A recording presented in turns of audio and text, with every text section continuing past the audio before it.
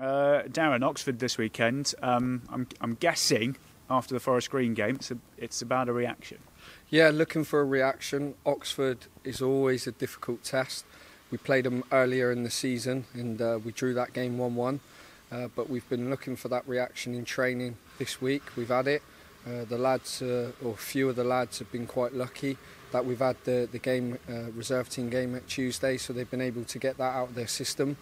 And we've asked them what a real spirited performance looks like. There was a lot of positives to take out of last week in terms of going 1-0 up. We dominated and controlled the game for large periods in the first half. But I felt that when we went 1-0 up, we became complacent, we became passive in our tackling, and we don't like to see that.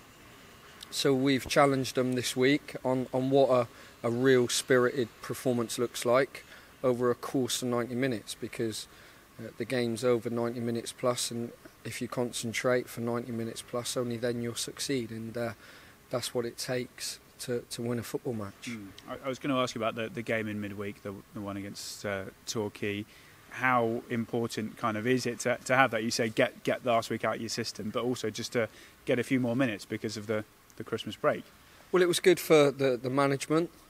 Obviously the new staff had come and had a chance to watch a young player, so in terms of that was their first impressions. I think they come away from there, and we've created a good reputation with first team staff, and I thought they conducted themselves really well. So that was really pleasing, really rewarding.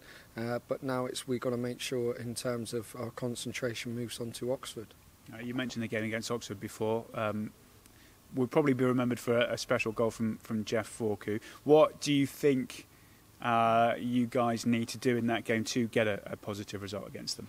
Well, we've got to deal with the 1v1 duels all over the pitch. We've got to make sure we compete and we're physical, and we get the ball down and play, and we're clinical in the final third.